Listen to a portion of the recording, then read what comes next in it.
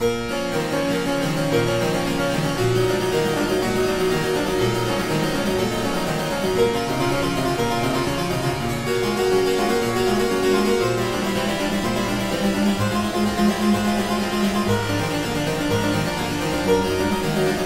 this recording, I would like to show the lesser-known connection between the worlds of Béla Bartók and the early music.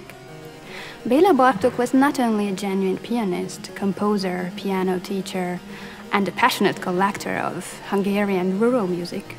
He also possessed a thorough knowledge of the devices of old and contemporary Western art music. Around the 20s, when he was doing an additional work of early keyboard music, he got interested in the sound of the harpsichord. And in 1940, when he was publishing his famous piano method, Microcosmos, he wrote in the preface that some of the pieces are also suitable for the harpsichord.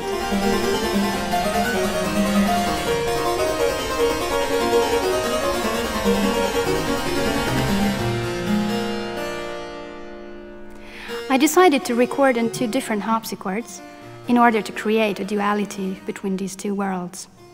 On one side, we have the original Ruckers from 1632. On the other side, we have a newly made copy from the workshop of Martin Vyhnálek, Prague. And on this latter one, I decided to play all the Bartók pieces.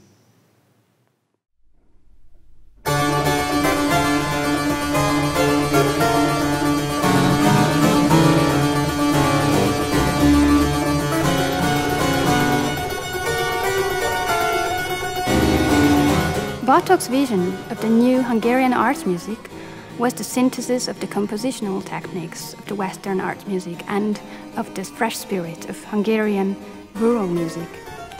In fact, most of the folk melodies were based on the 5 most common modes of art music of the Middle Ages instead of the major and minor scales.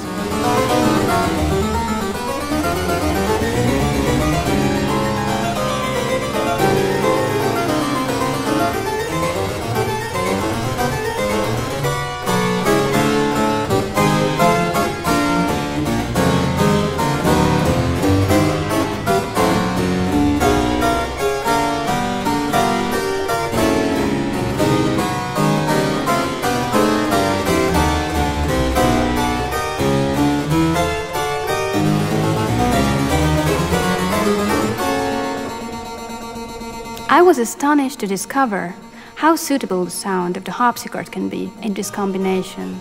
Also, its rhythmical qualities flourish in the brilliant compositions of Bartók. It really can be an exciting platform for the meeting of these two worlds.